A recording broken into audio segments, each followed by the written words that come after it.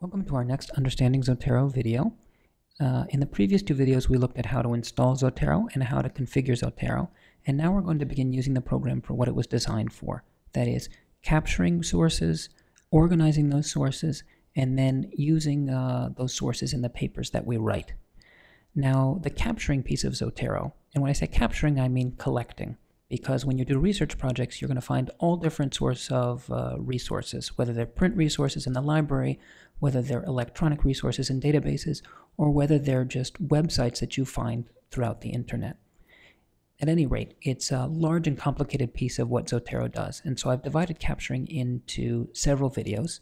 In this first video, we're just going to look at how we capture sources in the library catalog and how we capture sources in some academic databases.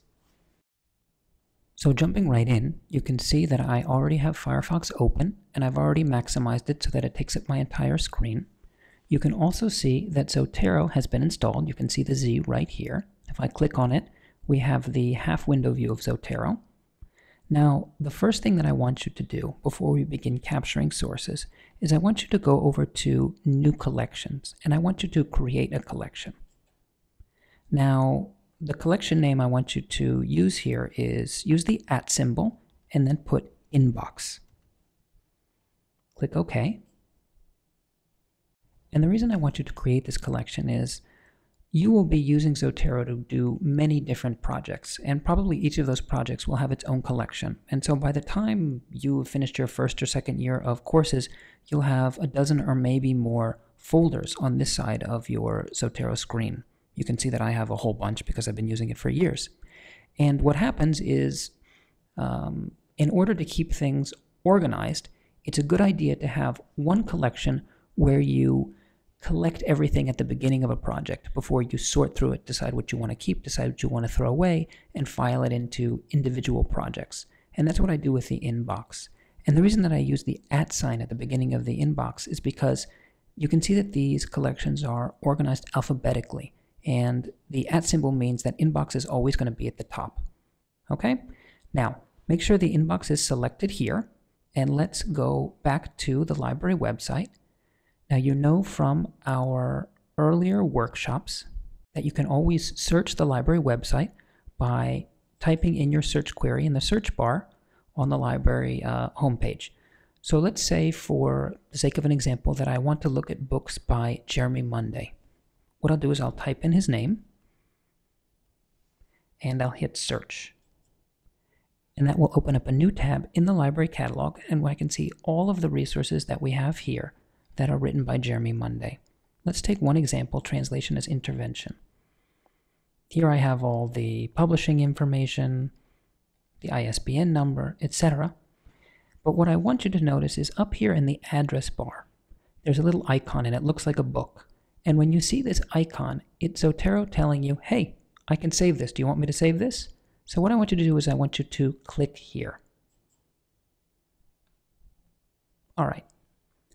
And you can see that the item has been brought into your Zotero library. Here's the title, creator, the date, and then all of the other information, the type of source it is, the series it belongs to, the publisher's name, the publisher location, the year it was published. All of this information is in the third panel. So that's how you would capture one individual source in the library catalog. I'm going to click the back button on the browser, and we can see that we have several resources by Jeremy Monday. And another great advantage of Zotero is that I don't actually need to click on each of these individual resources in order to capture them. Again, you can see an icon up here. It's not a book this time, it is a folder. What I can do is I can click on that folder, and everything that's on this search page will then appear here. And what I can do is I can collect or click on the items that I want to bring into my library. So I'll click the first three and I'll hit OK. You can see that they are all brought right into my Zotero library, and each of them has all of the publishing information already incorporated into the entry. You can see that this one, I have actually collected it twice, so what I'm going to do is I'm going to right click on it, and I'm just going to say move item to trash. Click OK. And that is how you would collect individual items in the library catalog, and also collect items in large groups in the library catalog. Now, besides the library catalog, the other place that you're going to be finding a large portion of your sources is in our databases. So let me close this and let me go back to the TII website. Let's open up some databases and see how we can capture resources there. So I'm going to click on Resource Guides, Translation Studies, and this brings us to our LibGuides, which we've seen in some of our workshops. I'm going to click on Journals, and then Research Databases. And let's start with, let's choose JSTOR. Now for JSTOR, let's try a different entry. Let's say I want to look at translation, gender and translation. So I'll search for that. And again, I get multiple resources. Here, one that looks interesting, translation and gender. I'll click there.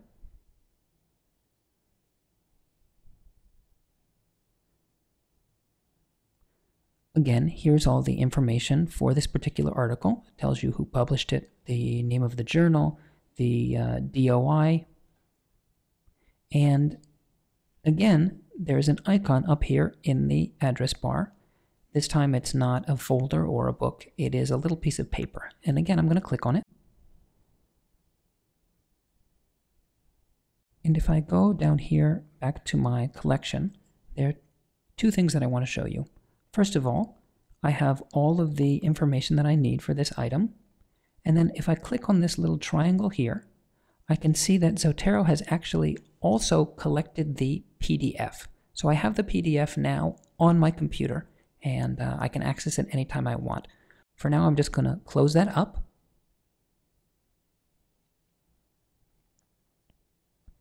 And I'm going to click back on my browser. And you can see here that we have multiple items, and collecting multiple items from a database is just the same as collecting it from our library catalog. You click on the folder. You have a drop-down menu with the many options that you can choose from. Let's collect 3 of them. Hit OK.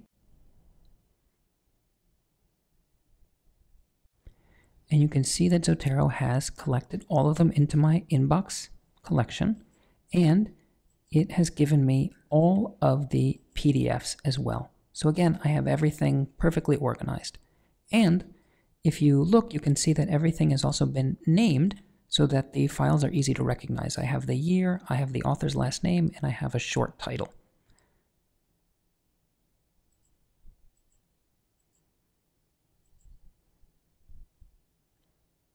So that's how you might collect sources in JSTOR. Let's try another database. I'm going to go back to resources, or I'm going to go back to journals. Let's try Taylor and Francis. I'll close JSTOR. And in Taylor and Francis, let's say I want to look for translation and post-colonialism, another good topic. I'll hit search.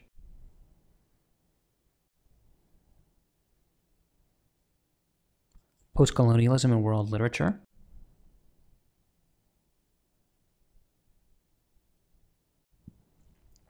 And again, if I see the little article icon here, I can click on it. And I can see that Zotero has downloaded it, and I have the PDF, and I also have a snapshot of the website, and I'll talk a little bit about that in a later video. If I want to collect multiple items, the process is the same as it was with JSTOR. I would click on the folder, and I would pick the items I want to download, click OK.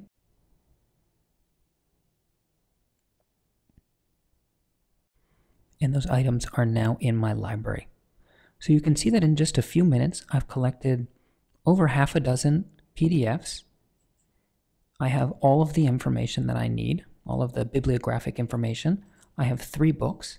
This is the great advantage of Zotero, is that just by looking around the internet, you're able to quickly and accurately collect resources, and capture all the bibliographic information associated with those resources.